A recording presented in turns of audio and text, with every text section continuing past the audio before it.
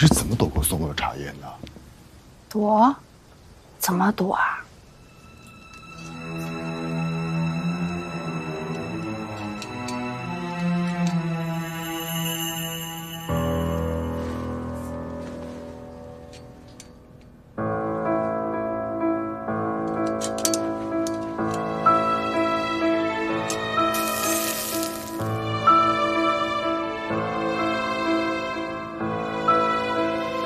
不是也说这假伤能骗得过女眷，但骗不过元老吗？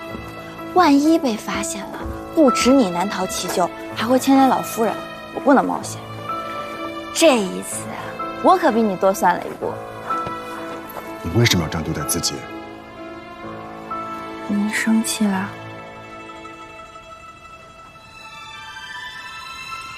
大人，这里面的客人该等齐了。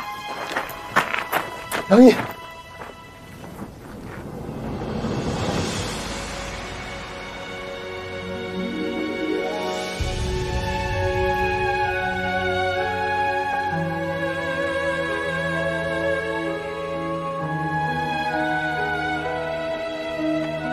秦轩，我知道你一向不太喜欢热闹场面，所以没有请你来。如果你愿意来的话，我也很高兴。来，我向你介绍一下。这位是我新嫁的妾室，苏一婉。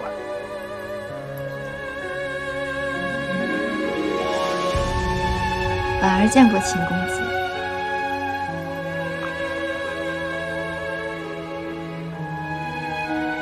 梁大人的爱妾苏一婉。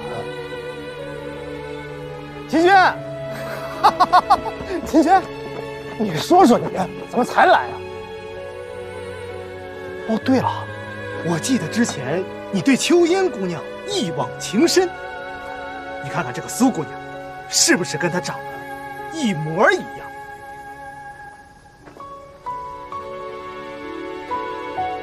啊，梁兄，赶紧进去吧，里边都等着呢。秦轩，也没等你，走。别愣着了，走，给我喝酒去。恭喜了，恭喜梁大人！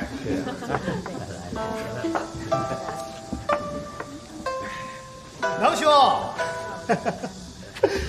今日大好的日子，你们二位应当喝个交杯酒，这以后的日子才能和和美美，白头偕老，对不对啊？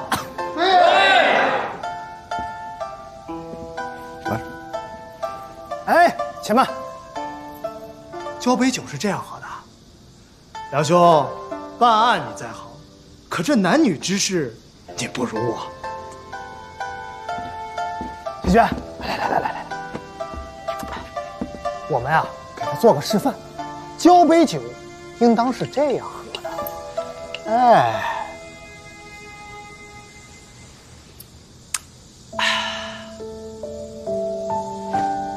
愣着干嘛呀？喝呀！喝一个，喝一个，来，好。好，秋嫣姑娘今日当真是欢喜啊！秦轩，你认错人了。是啊，秦轩，那时秋家随难，秋嫣姑娘的遗体你也求证过。秦轩把秋嫣姑娘当作心中挚爱，痛失所爱之人，一时口误也可以理解，对吧？啊，各位，请听我说一句。斯人已逝，还请节哀。可见秦公子是个重情重义之人，仅凭这一点，我提议敬秦公子一杯。不必。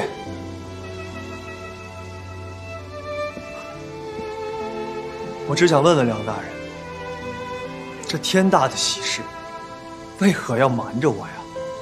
大人难道以为我不会来祝贺你吗？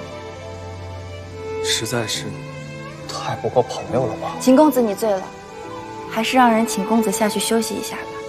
苏姑娘就这么不想见到我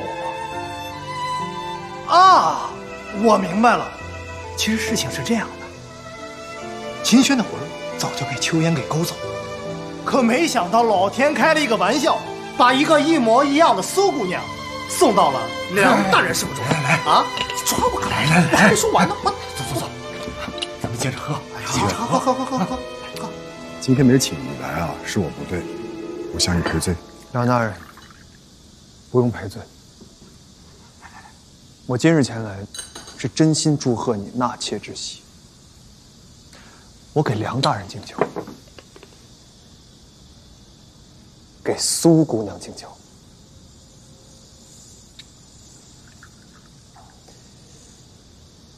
第一杯，我祝你们琴瑟和鸣，永结同心。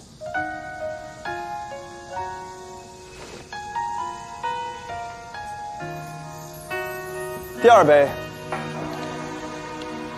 我要敬我与梁大人的友谊。我与梁大人乃是总角之交，平日里虽君子之交淡如水，但想必危难时刻，自会坦诚相待，肝胆相照。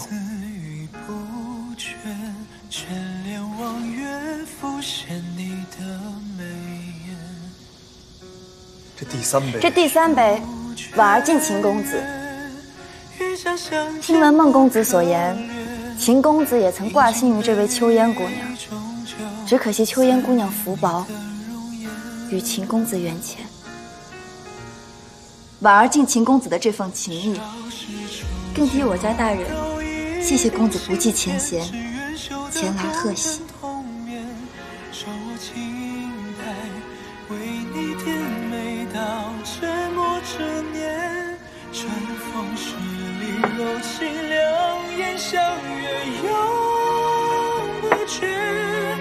方寸天地共携手，此生不变。空枕眠，待你梳妆双鬓相恋，夜听红烛月下缠绵。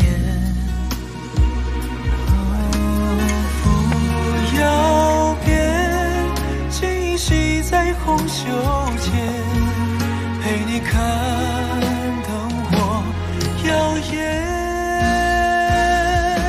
少时初见空